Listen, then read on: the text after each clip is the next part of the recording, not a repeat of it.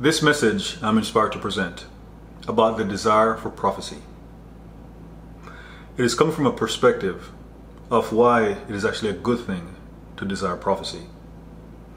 Now, I know some people may quote scriptures and say Jesus spoke about a wicked and adulterous generation seeketh after a sign. But even Jesus himself was a sign. And he spoke about the sign of Jonah, referring to himself being on the ground for 3 days and then he'll rise again. And some would say we have the scriptures, and the scriptures are more than enough. I have some scriptures to present. And in presenting these scriptures, there were scriptures before those scriptures, the canonization of the Bible, yet, even though there were scriptures, prophecy was still necessary.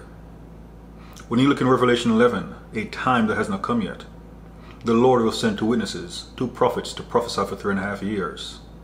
They will prophesy. So even though we have the scriptures now, it doesn't negate the need for prophecy. So I'm going to show you some reasons why people desire prophecy. And yet others may say, but the just shall live by faith. Now faith is the substance of things hoped for and the evidence of things not seen. Faith has substance and then it provides evidence. So the just shall live by his faith. But scripture also says faith comes by hearing, and hearing the word of God. Hearing the word of God is not only the logon, the written word, but also the rhema, what he may choose to reveal at any point in time, based on his sovereignty. So yes, the just shall live by his or her faith, but faith comes by hearing, and hearing the word of God. And there's something that prophecy can do that scriptures don't always do.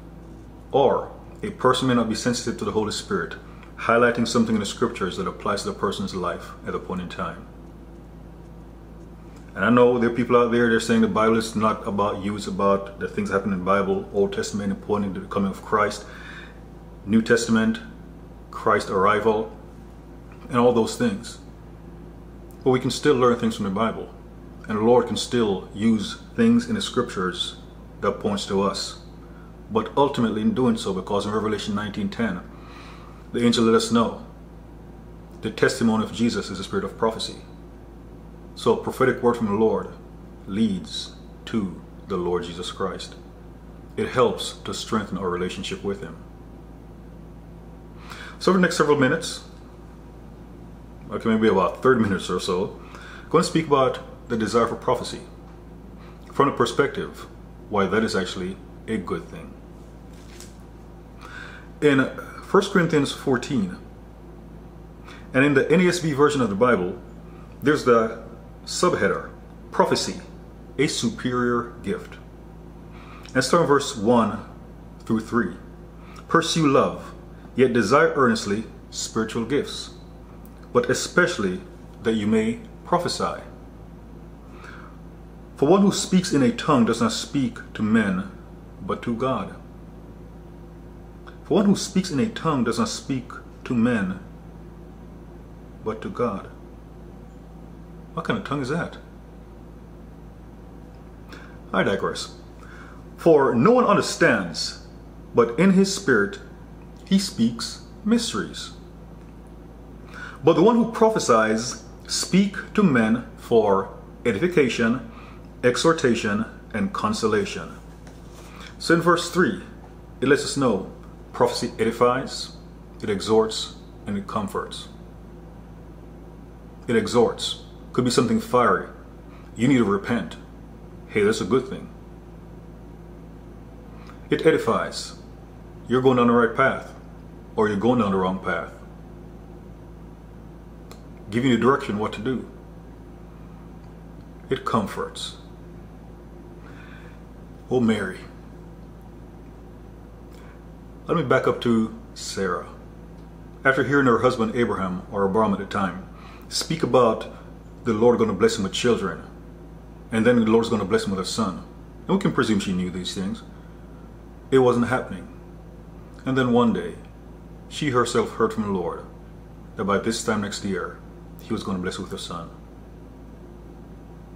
Yes, it kind of sounded ridiculous at the time. Well, Sarah laughed. But it happened. How comforting it was to receive those words. But prophecy is not always fluffy. So regarding the desire for prophecy, and there are many manifestations of prophecy, as we're going to see with the first scripture, Genesis 40.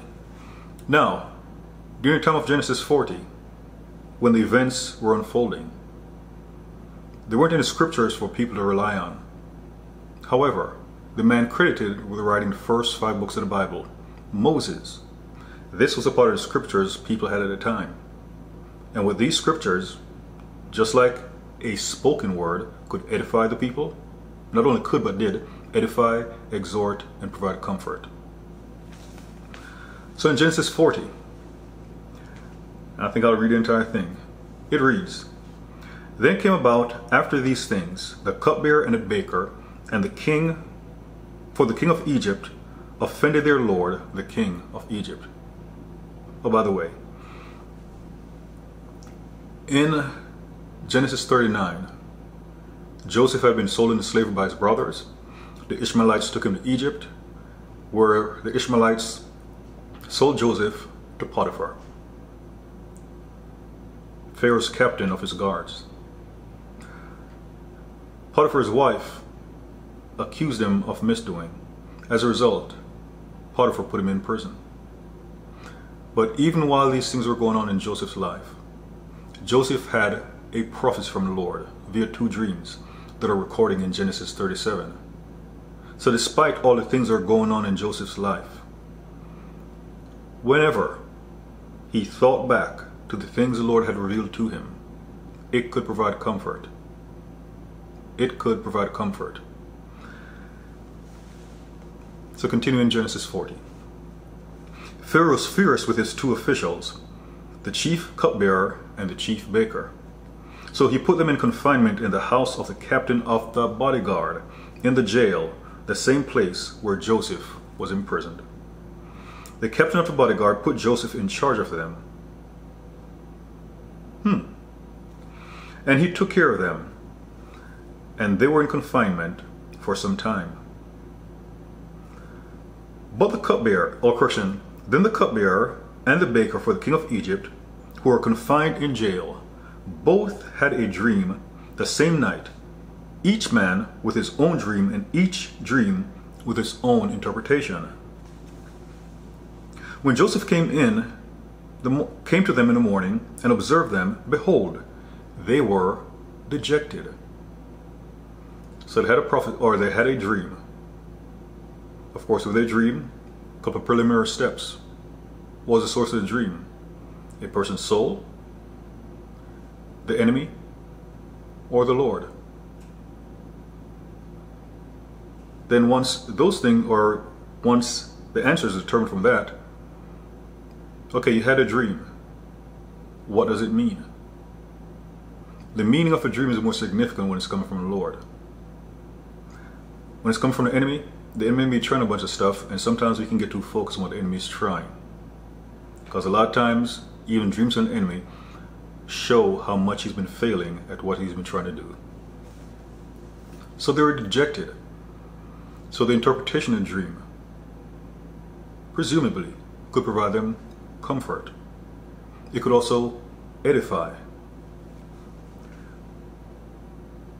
He asked Pharaoh's officials, who were with him in confinement in his master's house, "Why are your faces so sad today?" Then they said to him,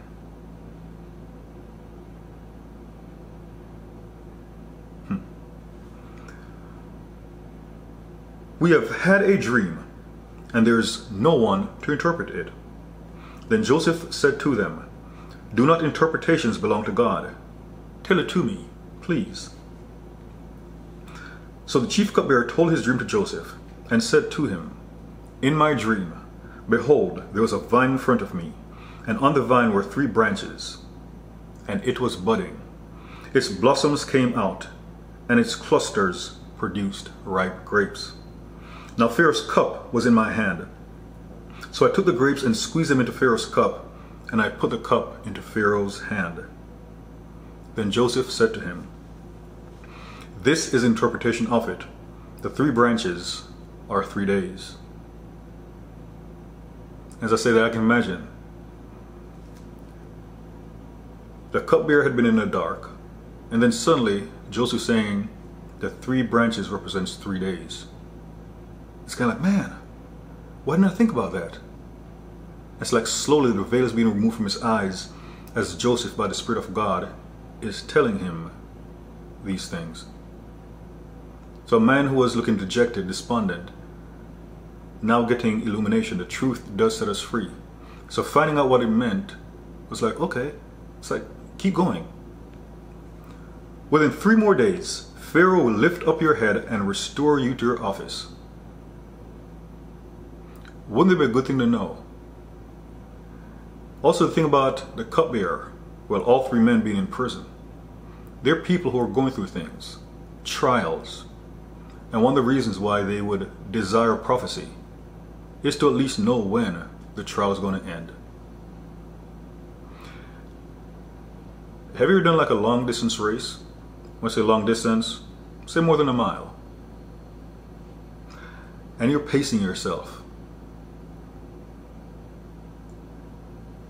But then when you see the finish line, you can dig as deep as you possibly can, and you make a sprint for the finish line because you see the end coming. And in fact, seeing the finish line gives you it's like an extra shot of adrenaline. So you can sprint. Now you may throw up after you cross the finish line. But after the race, or when it race, you know it's coming to an end. You can pick it up. But if you don't know when the race is going to end, it's like you try to pace yourself, conserve energy, sometimes not to get too excited.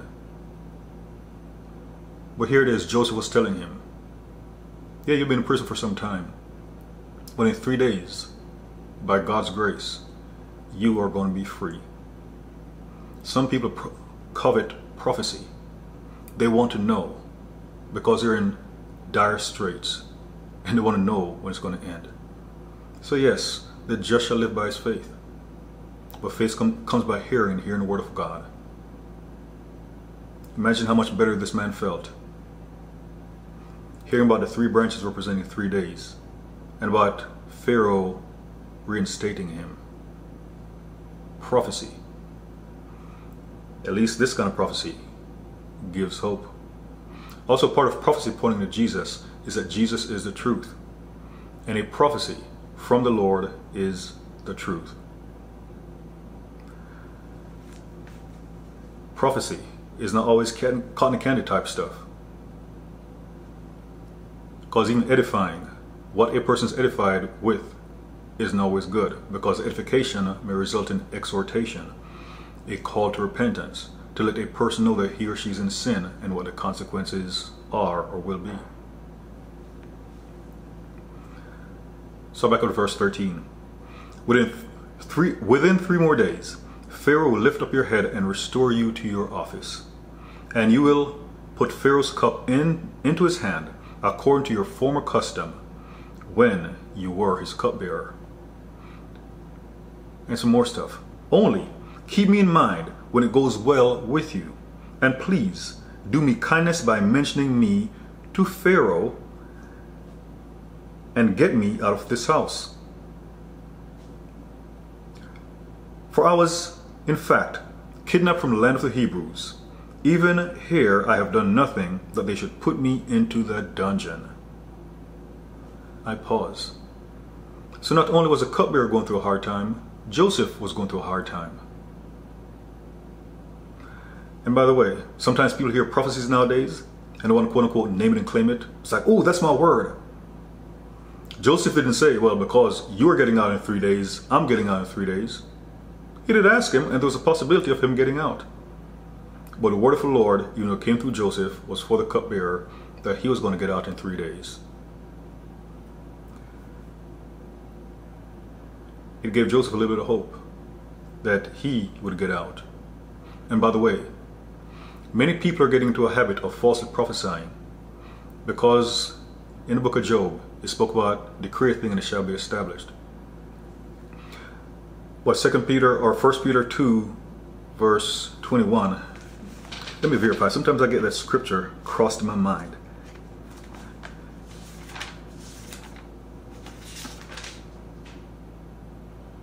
It's 1 Peter or 2 Peter 1 correction, 2 Peter 1:21.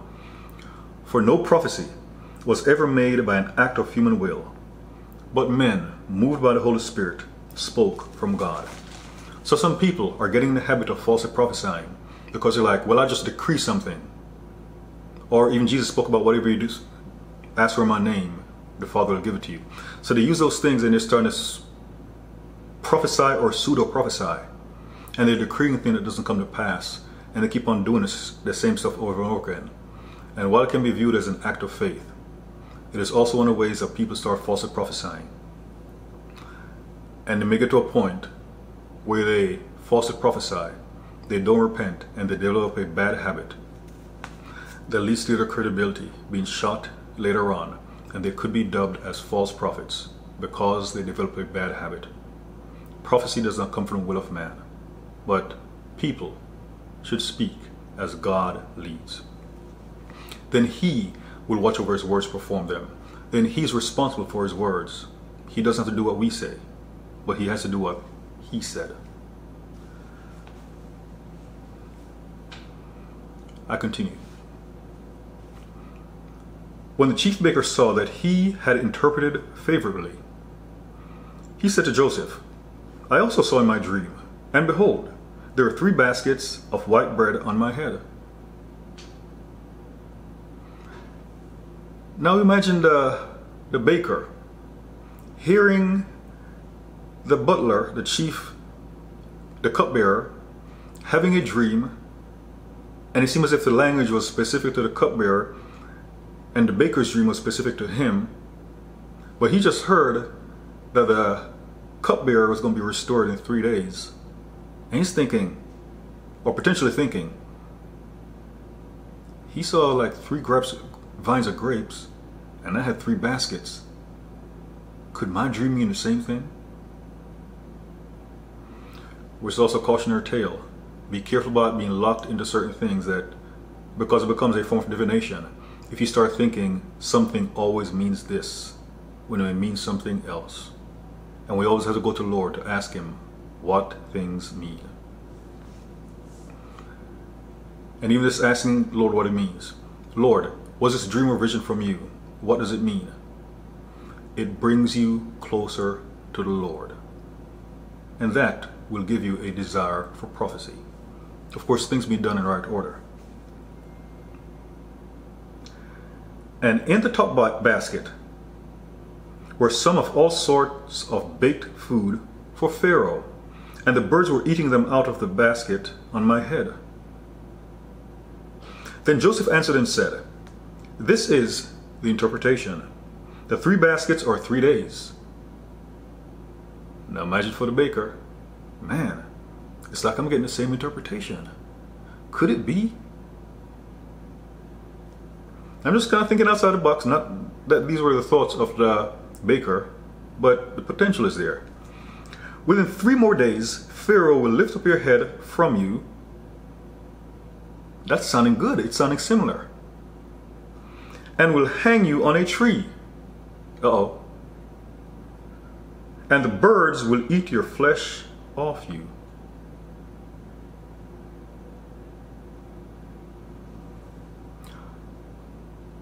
When you desire prophecy from the Lord, you desire the truth. Joseph didn't tell both of these men you're going to be restored in 3 days. He gave them the truth. So desiring prophecy is desiring the truth. I think it's Jeremiah 42 where the people went to Jeremiah and asked him to inquire for the Lord for them. And whatsoever the Lord said he would do, or they would do. When the Lord answered Jeremiah 10 days later, they didn't do what the Lord had said. A person who desires prophecy is desiring the truth. Similarly in 1 Kings 22, Ahab, he asked his prophets, they're all saying, go to Ramoth Gilead, you'd be successful. But they weren't prophesying by the Spirit of the Lord. Oh yes, a prophet is a spokesperson for a deity. Whether it's Yahweh, the true and living God, or another lowercase God. A prophecy is about the truth. In 1 Kings 22, Jehoshaphat asked if there isn't a man of God, a prophet of the Lord they could inquire of. They called for Micaiah, a prophet of the Lord. Micaiah told him exactly what went on in heaven, that even the Lord had sent a deceiving spirit to be a lying spirit in the mouths of Ahab's prophets, to cause him to go to Ramoth Gilead to die. But even though they found out the truth, actually both kings took their armies to Ramoth Gilead. Jehoshaphat almost died. He cried out to the Lord had mercy upon him. Ahab, not so much. He was shot. Took a while to bleed out, but he died that day. And to add sin to sin, he had Micaiah the prophet imprisoned because he didn't want the truth. What Micaiah said, it was edifying. It was an exhortation. But especially Ahab, he didn't want it. So the desire of prophecy is the desire of the truth. Where if you're in sin, where the Lord lets you know, then you repent. A lot of times we say what we call the Lord's Prayer, and we say, not my will, but thine will be done. But if the Lord tells us what he wants us to do, it's like, oh no. So Joseph was telling these men the truth. Thus it came about on the third day, which was Pharaoh's birthday, that he made a feast for all his servants, and he lifted up the head of the chief cupbearer and the head of the chief baker among his servants. He restored the chief cupbearer to his office, and he put the cup in Pharaoh's hand. But he hanged the chief baker, just as Joseph had interpreted to them. Interpreting a dream from the Lord becomes a prophecy. In Jeremiah 1, the Lord called Jeremiah as a prophet to the nations. The Lord gave him 2 visions, but then he told him what the visions meant. And the words the Lord spoke became the word of the Lord based on those visions. We also see in Daniel, a few chapters in the book of Daniel, where Daniel had dreams, or King Nebuchadnezzar had dreams or other experiences. And the Lord used Daniel to interpret the dreams, and the interpretation became the prophecy. In Daniel 4, he told the king about repenting of his pride. Nebuchadnezzar did not. A year later, he fell.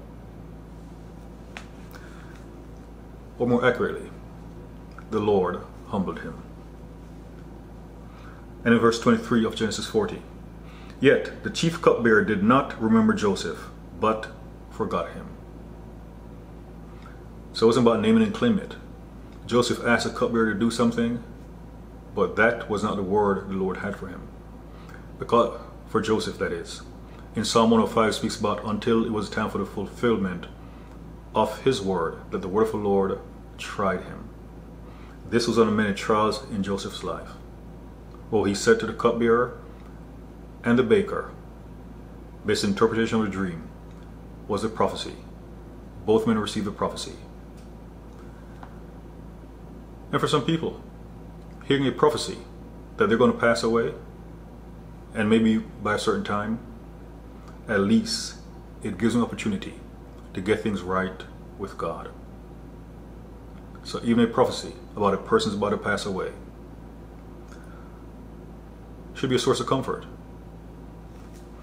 As I'm saying that, I'm reminded of at the Last Supper, when Jesus, he didn't call him by name, but rebuking Judas, saying that he will go as it has been spoken about of him. But woe to the one who betrays the Son of Man. It would have been better if he'd never been born. That was an exhortation. Judas followed through, which meant the Lord's going to follow through with what he said. So that's Genesis 40. And those events happened before there were scriptures. So those men needed prophecy to get direction, to get clarity regarding what was going to happen in their lives. And it was helpful. In another example, there were scriptures. They could read from the Torah. Yet, what happened in this example? A man relied on prophecy, the word of the Lord, not spoken through his scriptures, but spoken from his mouth. King Saul had David on the run. And for safety, and we could even say sanity, David fled to be with the Philistines. And Achish actually treated him well, gave him a city named Ziklag. There was going to be a battle between the Philistines and the Israelites. David was going to fight with the Philistines against the Israelite army.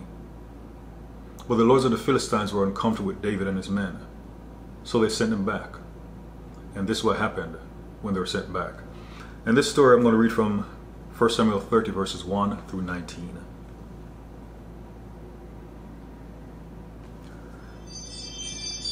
Then it happened, when David and his men came to Ziklag on the third day, that the Amalekites had made a raid on the Negev, the wilderness, and on Ziklag, and had overthrown Ziklag and burned it with fire.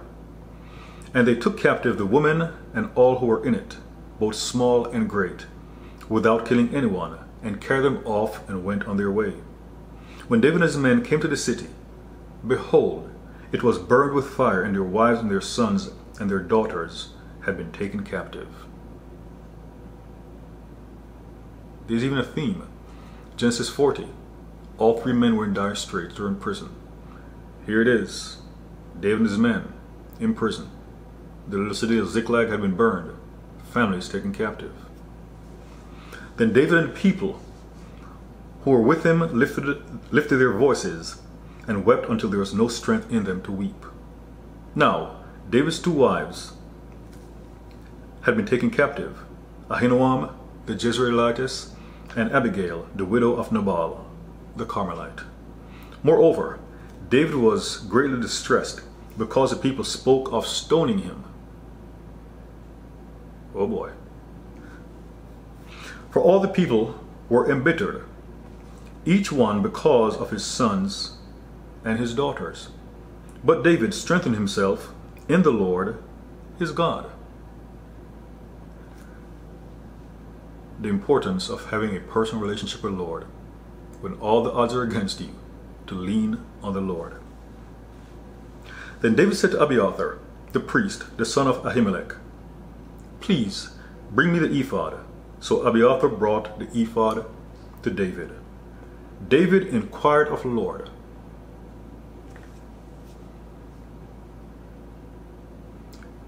David didn't say to Abiathar the priest, go get me the scriptures. And this is not to marginalize the scriptures. For probably more than a year, the Lord has been having me speak about the unification of the Word and the Holy Spirit. And it's not that they have been divided, but people have been dividing them. Sometimes saying because we have the Word, we don't need things of the Spirit. But also some people are culpable by making it seem because we have the things of the Holy Spirit that we don't need a Word. We need both. So David, he didn't say, bring me the scriptures. He didn't say, bring me the scriptures. He said, bring me the ephod. What was he going to do?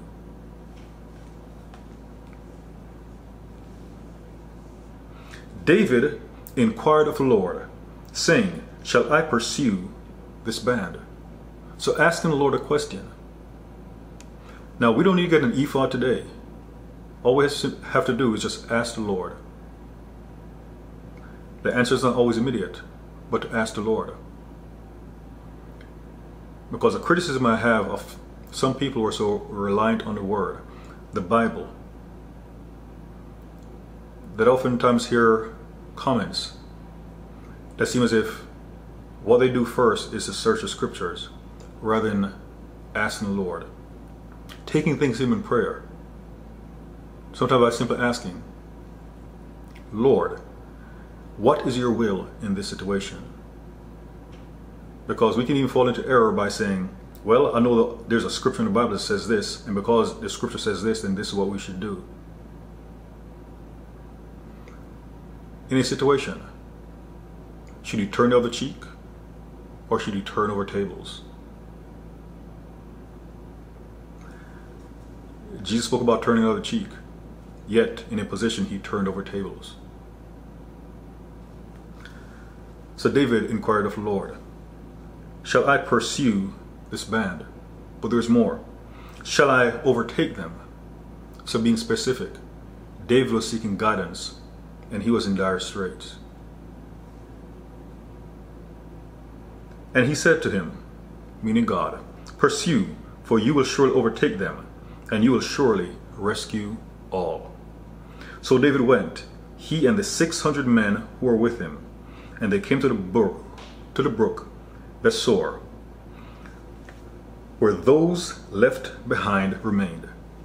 But David pursued, he and 400 men, for 200 men were too exhausted to cross the brook Besor, remained behind. Now they found an Egyptian in the field and brought him to David, and gave him bread, and he ate, and they provided him water to drink. They gave him a piece of fig cake and 2 clusters of raisins, and he ate. Then his spirit revived. Which is also when we receive the word of the Lord via a prophecy, and we may feel despondent like David as a man, or the cupbearer and the baker, where we receive the word of the Lord, and it revives us. Again, like the running analogy I used earlier, it's like because you see the finish line, it allows you to endure. And sometimes the Lord will give a prophecy because the finish line is near, but it also means the enemy is going to fight harder. And that word is to strengthen your faith. It's to comfort you during a time of discomfort. For he had not eaten bread or drunk water for 3 days and 3 nights.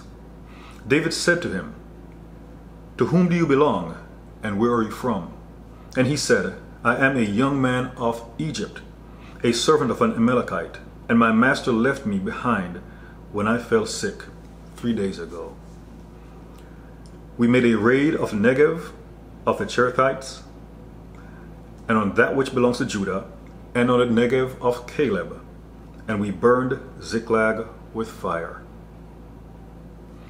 The other day I had a broadcast with Dr. Arliza, and we were spoken about prophecy and about did God really say, and does it bear fruit along the way? David inquired for the Lord. The Lord told him go, and that he will overcome, he will recover all. But along the way to find the Amalekites, he found a servant of the Amalekites. One of those things along the way, letting a person know that yes, not that they're in doubts, but yes, the Lord has spoken, and here's some things along the way, that this thing is about to come to pass. Then David said to him, will you bring me down to this band? And he said, swear to me by God that you will not kill me or deliver me into the hands of my master, and I'll bring you down to this band. So they left him behind 3 days ago. It had been a while.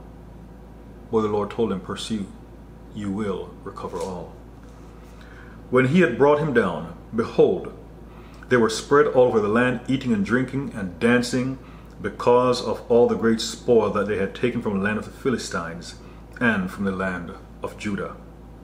David slaughtered them from the twilight until the evening of the next day. It was a long battle. And not a man of them escaped, except 400 young men, who rode on camels and fled. So David recovered all, just like the Lord told him. And all the Amalekites had taken and rescued his 2 wives.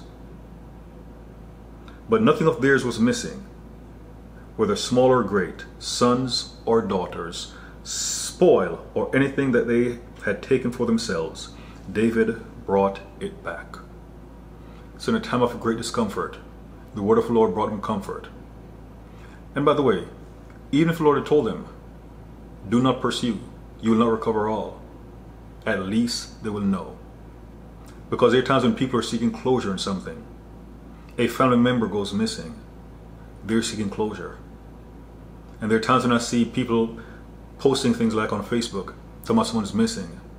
And I'll ask the Lord, please bring that person back, whether alive or dead. Because it makes a big difference knowing. That's what prophecy does. Things that are hidden, the Lord uses to bring clarity. And yes, the enemy has his counterfeit, divination and the like. So another example, and again in this case, there were scriptures, the Torah, but it wasn't about looking through the scriptures to get the word of God for that particular situation. It was about inquiring of the Lord. So yes, even today, we can read the Bible, it will help us strengthen our faith. But there are times when we need to ask the Lord, take things to him in prayer, and say, Lord, what is your answer here? And let him answer the way he chooses. So David, he had a desire for prophecy. He asked the Lord, and the Lord answered him. And as the Lord had spoken, so he did. I mentioned the enemy has his counterfeits. And the desire for prophecy, it can go overboard to the point where people start resorting to the things of darkness. An example,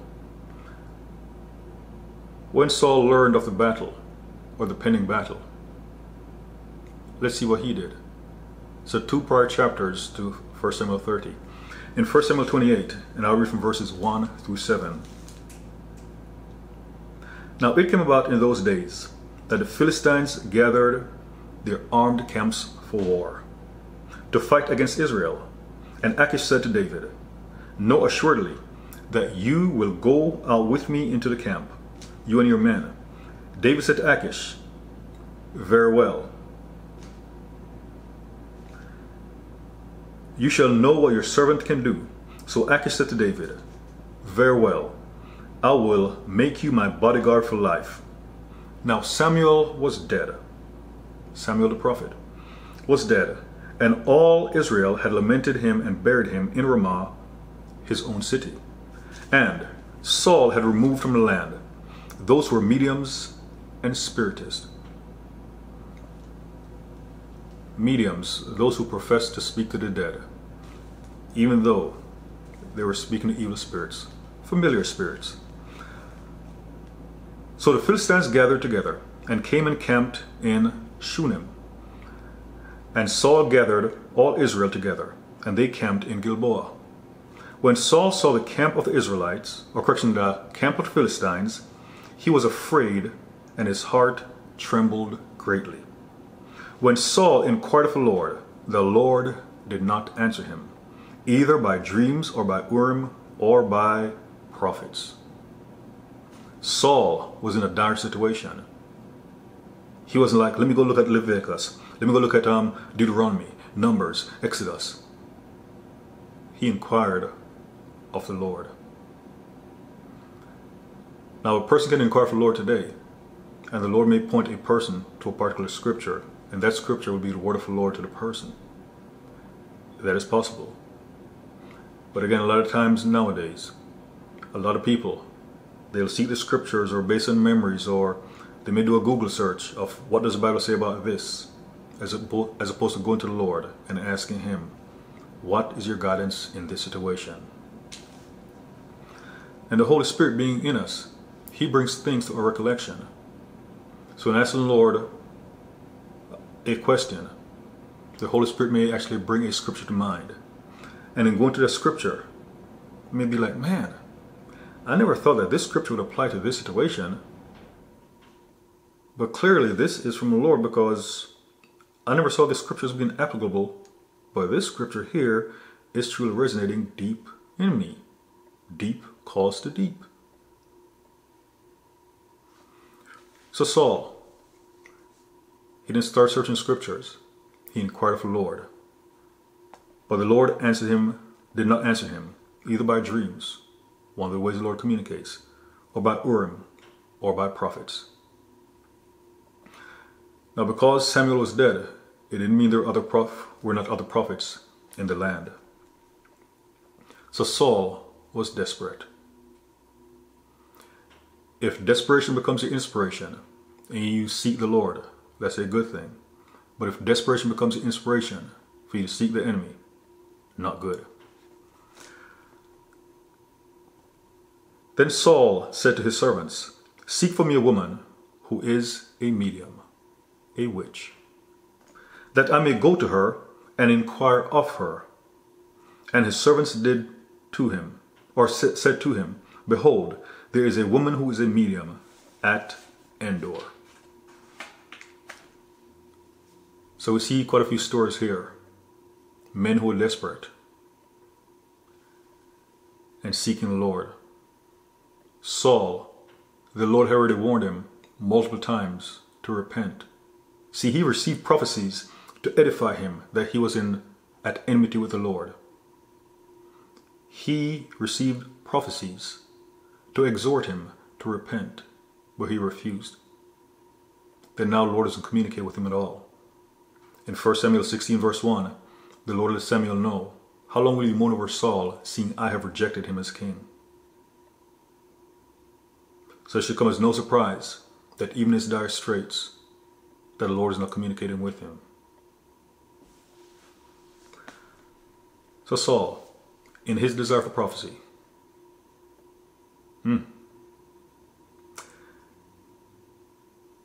great point, my Lord. So Saul, in his desire for prophecy, he went elsewhere. And a part of this message, a very important part, is that in your desire for prophecy, and even though true prophecy leads you to the Lord, is that you have to ensure you desire God more than you desire any prophecy. A couple who's driving, for example, a long distance, they don't have to speak every second of that journey. Just being in their presence is enough. And it's likewise with our relationship with the Lord. Being in his presence should be good enough. And if he decides to communicate or speak, that's a good thing. Because there's even communication in silence. If you're with someone who's angry, and a person like this, the other person's communicating all right, and hopefully you know. So again, in your desire for prophecy, always ensure you desire the Most High God, more so than prophecy.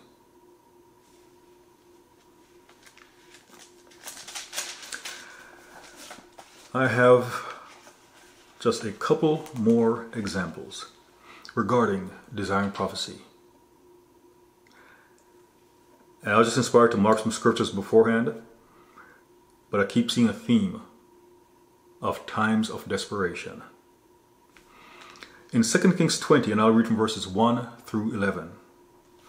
In those days, Hezekiah became mortally ill, and Isaiah the prophet, the son of Amoz, came to him and said, "Thus says the Lord, set your house in order, for you shall die and not live." Again, prophecy is not always fluffy. Set your house in order. You shall surely die and shall not live.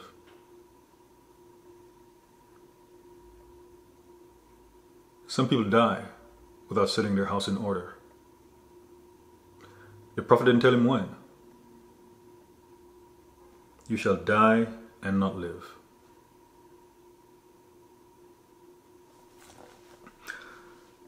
Then he turned his face to the wall and prayed to the Lord, saying, "Remember now, O Lord, I beseech you, how I have walked before you in truth and with a whole heart, and have done what is good in your sight. And Hezekiah wept bitterly. Now, some people act as if you receive a prophecy, all you have to do is just rebuke it, and that ends it. The Lord sent Isaiah, and when Isaiah said it, Hezekiah was going to die. Before Isaiah had gone out of the middle court, the word of the Lord came to him, saying, Return and say to Hezekiah, the leader of my people, Thus says the Lord, the God of your father David, I have heard your prayer, I have seen your tears. Behold, I will heal you. I pause for a second. So the Lord said he was going to die. Now, I didn't tell him when, but he said he heard his prayers. Even a prophecy may even include, the Lord has heard your cries. The Lord has seen the injustices coming against you. The Lord loves righteousness and justice, and he will judge. He will restore all the years the locust has eaten. Now, words like that may not always end what a person is going through at that moment, but at least it lets a person know the Lord sees.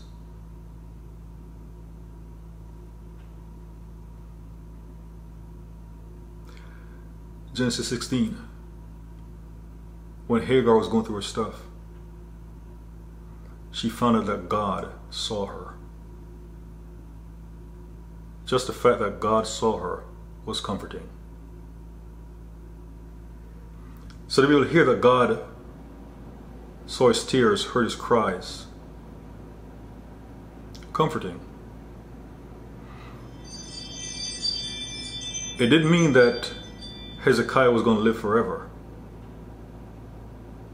but the Lord is having mercy on him. On the third day, you shall go up to the house of the Lord. We also see some specifics here, kind of like with Joseph, in 3 days. It gets better. I will add 15 years to your life, and I will deliver you and this city from the hand of the king of Assyria. And I'll defend this city for my own sake and for my servant David's sake. Then Isaiah said, Take a cake of figs. And they took it and laid it on the boil, and he recovered. Same the stuff. Take a cake of figs and put it on the boil. So the thing about an adulterous generation seeks after a sign. So even with this, the boil recovering, it served as a sign that a king would recover. And makes sense. If that part was true, then he was going to live for 15 years. Now, telling him he was going to die in 15 years, the initial prophecy about get your house in order, that still applied about his house being in order. And yes, he was still going to die. The Lord just extended it.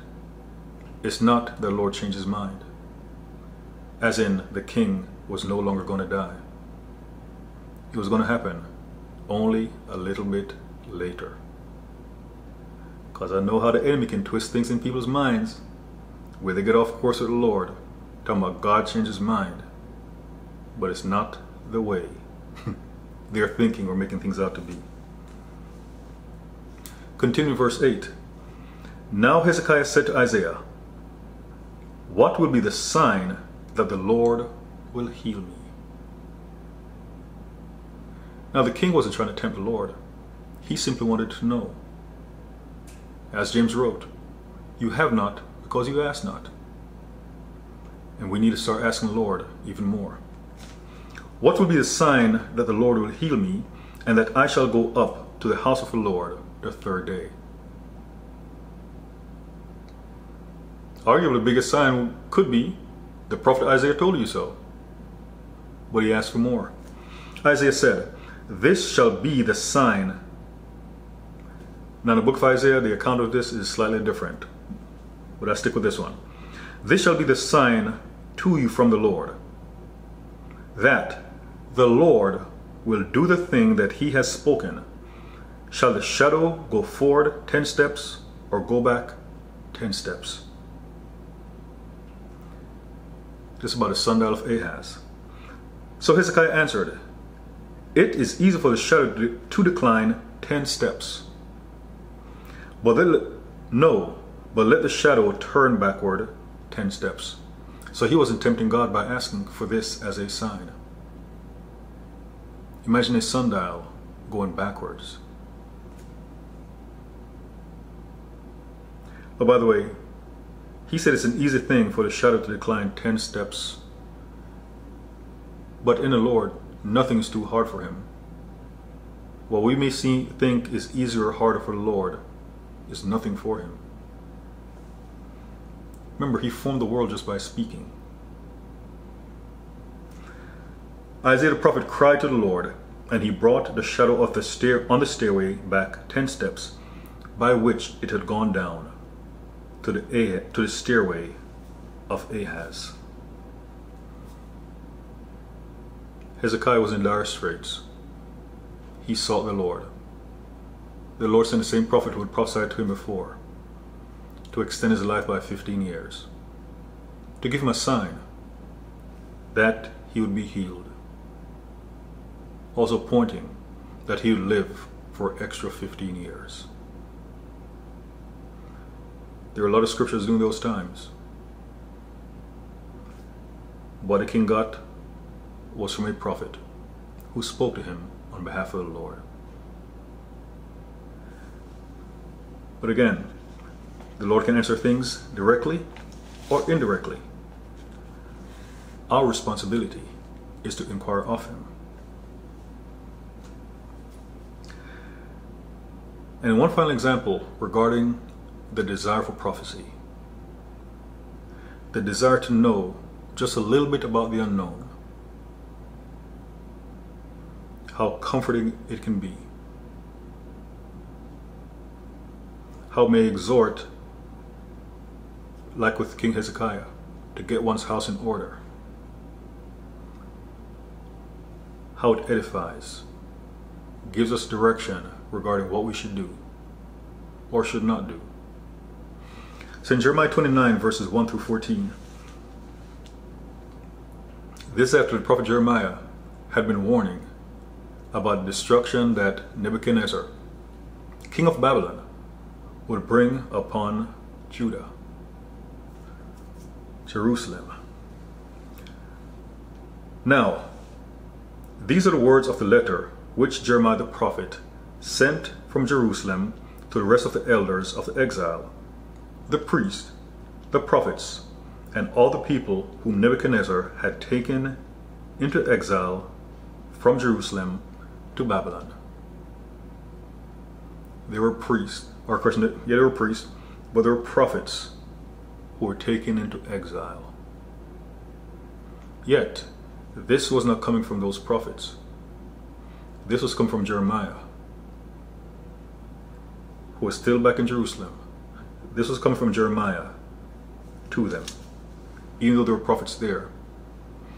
Which is also how, yes, we may have the scriptures, but the Lord may want to speak to us another way. And yes, it will point us back to the scriptures eventually. Continue verse 2. This was after King Jeconiah and the queen mother and the court officials, the princes of Judah and Jerusalem, the craftsmen and the smiths had departed from Jerusalem. The letter was sent by the hand of Elisha, the son of Shaphan, and Gemariah, the son of Hilkiah, whom Zedekiah king of Judah sent to Babylon to Nebuchadnezzar king of Babylon, saying, Thus says the Lord of hosts. This was a prophecy. It was written down. So that Jeremiah had spoken it or written it down, it would still come from the same source, the Most High God. it still had the backing of the Lord. It still had the authority of the Lord. So there are things that we've seen in the scriptures, and there are things the Lord may want to communicate to us outside the scriptures that'll point to the scriptures and ultimately back to Him.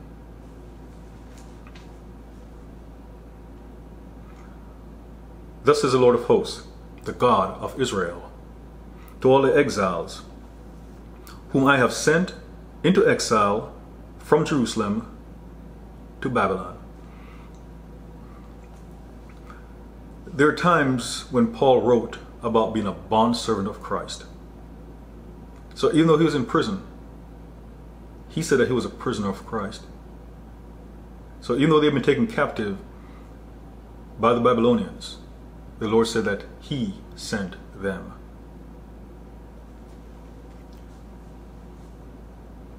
It edifies. Build houses and live in them, and plant gardens and eat their produce. Take wives and become fathers of sons and daughters, and take wives for your sons and give your daughters to husbands, that they may bear sons and daughters and multiply there and do not decrease. That's almost like saying get comfortable.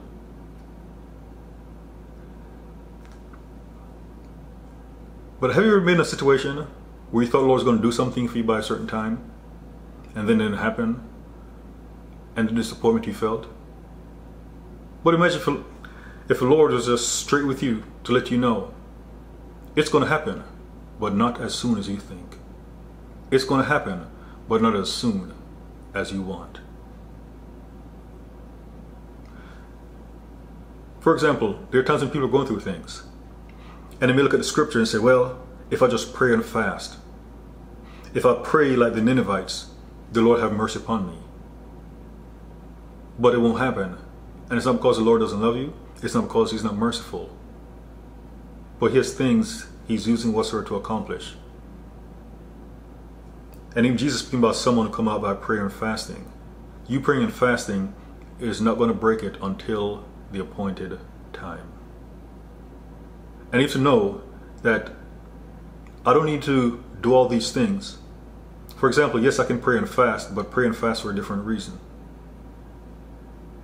So that if you do it, you won't be disappointed that you don't get the results that you want, and that you do it for something else if you do. Because there are a lot of people that are striving to accomplish things that's not going to get done how or when they want it. And Zechariah 4:6 comes to mind, when the Lord said, not by might nor by power, but by my Spirit. So even this, but in a sense get comfortable, so that people aren't trying, like sometimes trying to escape from a situation not going to escape from, because even the captivity is the Lord's will.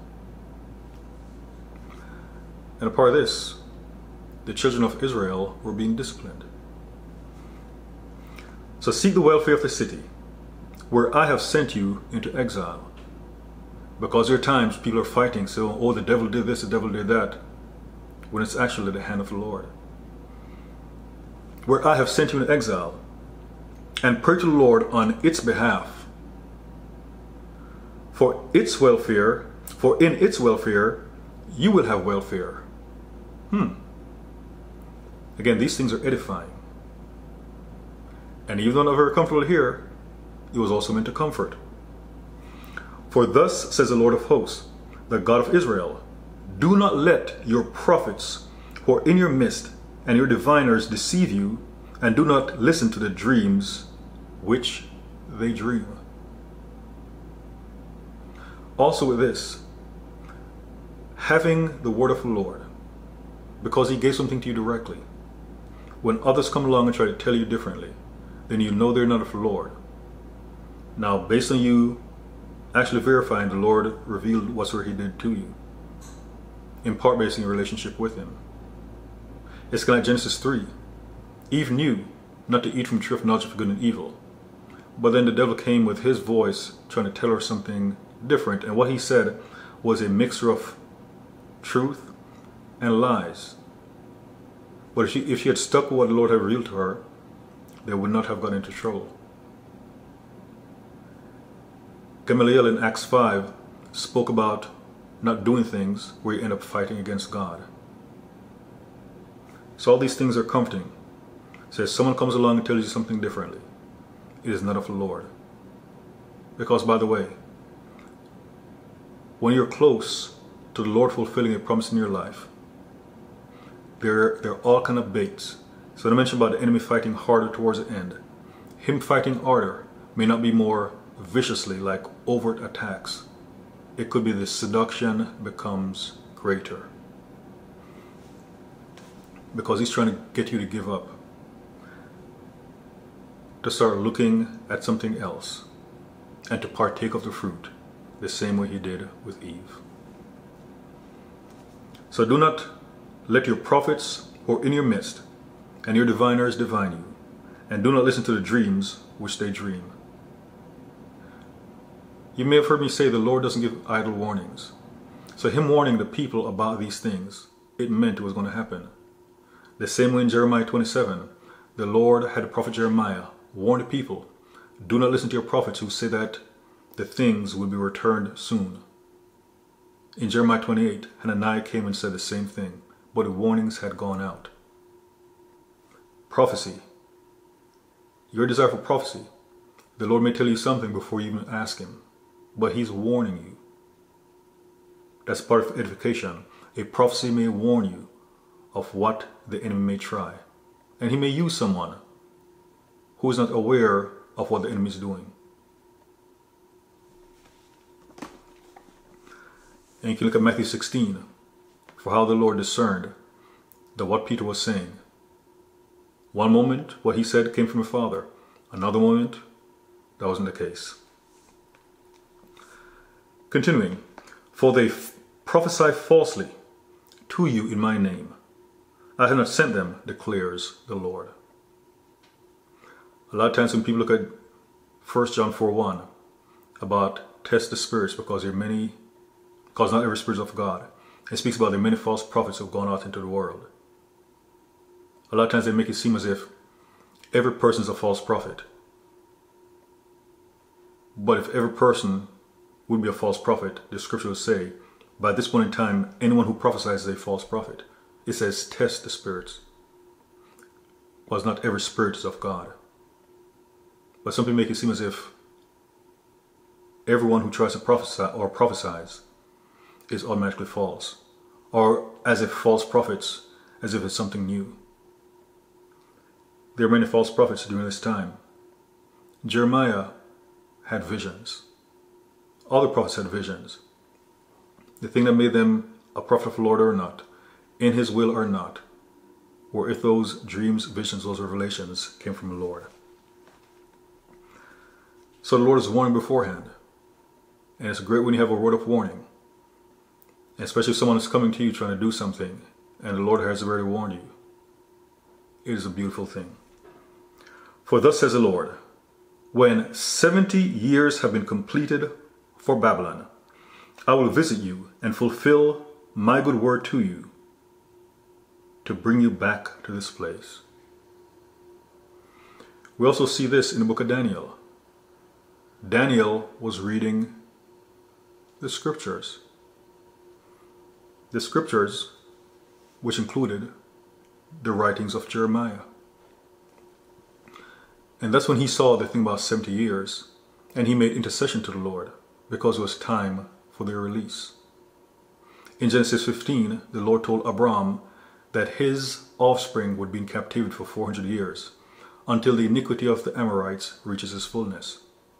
So even those things letting you know how long you're going to be in a bad situation. Because when a person's faith is being tried, one of the things that makes the trial so hard is not knowing when it's going to end. But at least for them, they knew, build houses. Now when the Israelites were walking through the wilderness, they lived in tents because they're going to be moving ever so often. So in this case, build houses, get married, increase, do not decrease. Pray for the place that you are. Because in blessing them, going to bless you. Or blessing it, going to bless you. So they had all these instructions. things to comfort them during a time that for the most part was uncomfortable. And the Lord certainly blessed them. Esther became queen. Jeremiah became a governor. Meshach, Shadrach, and Abednego were also promoted, etc., etc. So at least letting them know it's going to last for 70 years. Again, one of the things when your trials being or your faith is being put on trial, not knowing how long it's going to last. And if you knew something was going to last for 10 years, it would help with the countdown. But sometimes you're on the cusp of something ending and you don't know. So verse 11 of Jeremiah 29. For I know the plans that I have for you, declares the Lord. Plans for your welfare and not for calamity, and to give you a future and a hope. And by the way, a lot of times people quote Jeremiah 29:11, but they don't look at the context of it, about these people being in captivity, in exile, and while in such a trying situation, that the Lord is giving them hope. But in a sense, some people, they want the promise without the captivity. Then you will call upon me and come and pray to me, and I will listen to you. You will seek me and find me when you search for me with all your heart. And Daniel did these things. I'll be found by you, declares the Lord, and I'll restore your fortunes and will gather you from all the nations and from all the places where I have driven you, declares the Lord. And I'll bring back, and I will bring you back to the place from where I sent you into exile. There's still a place for prophecy, even though we have the scriptures. Prophecy, it edifies, it exhorts, and it comforts. The truth is not always pleasant to hear. Paul wrote, do I offend you because I tell you the truth? So the truth can be offensive, but it is the truth that set us free. So yes, this message was from a perspective of desiring prophecy, but desiring the Lord even more. Prophecy can help to guide us.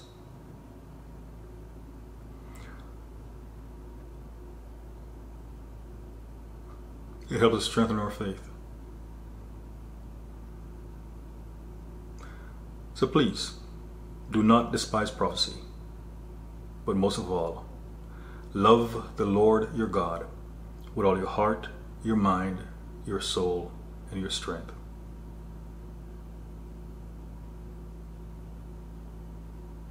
And yes, love your neighbor like you love yourself. God bless you, and Jesus Christ, whom the spirit of prophecy testifies about, he is Lord.